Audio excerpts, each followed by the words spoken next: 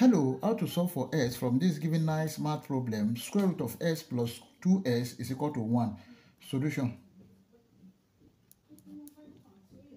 Square root of s plus 2s is equal to 1. Square root of s is equal to 1 minus 2x. Then let's square both sides of this equation. Square root of s square is equal to 1 minus 2s square. This will cancel this. S is equal to 1 minus 2s square. Note that if you have a minus b square, this is equal to a square minus 2ab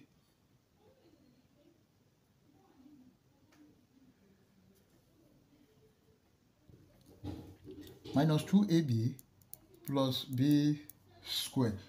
Then this is s is equal to 1 square minus 2 multiplied by 1 multiplied by 2x plus 2s all square. Then s is equal to 1 minus 4s plus 4s square. Then this is 4s square minus 4x minus x plus 1 is equal to 0.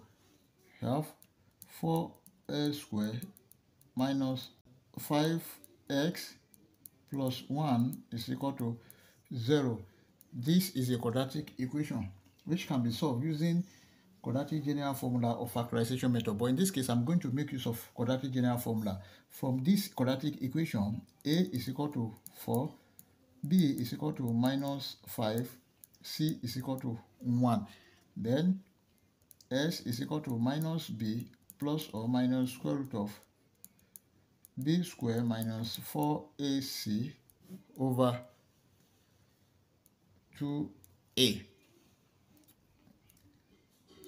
S is equal to minus bracket minus 5 plus or minus square root of minus 5 square minus 4 multiplied by 4 multiplied by 1 over 2 multiplied by 4. S is equal to 5 plus or minus square root of minus 5 square, that is 25, minus 4 times 4 times 1, that is 16 over 8. S is equal to 5 plus or minus square root of 25 minus 16, that is 9 over 8.